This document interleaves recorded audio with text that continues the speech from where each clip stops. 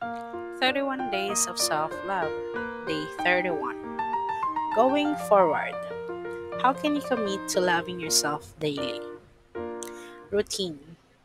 Every day is not a perfect day. Surely there will be bad days, and to guarantee that I show myself some love, I need to be consistent with routines that remind me I am loved. These routines I'm talking about would be daily devotion. Showering daily apparently gets harder and harder during a cold weather or simply because there is nowhere to go. Weekly meal plan.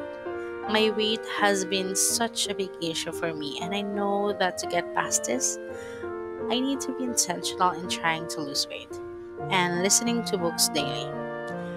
The extended community quarantine have somehow wrecked my plans, but one thing that really helped me stay positive is reading God's Word and reading self-help books. The Word reminded me I am loved and I have a purpose, and the self-help books rewire my mind and is replacing the trash I have been conditioned in years through media.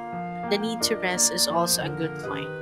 I would remind myself daily that things will fall into place in its perfect time. You deserve rest, even the unproductive ones.